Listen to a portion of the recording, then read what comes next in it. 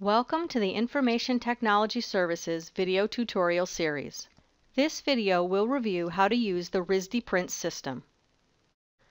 To use the print system, you must have funds on your RISD ID card or on a RISD guest debit card. You'll also need to know the last 7 digits of the ID number on the front of the cards. When you're ready to print, choose Print from your application menu.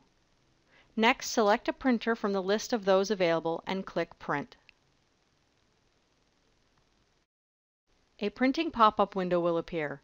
In the first box, enter the last 7 digits of your RISD ID or the number from your guest debit card.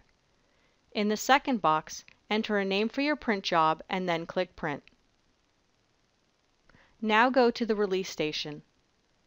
Swipe your card and all jobs associated with your ID will appear on the screen. Use the touchscreen to select the job and print.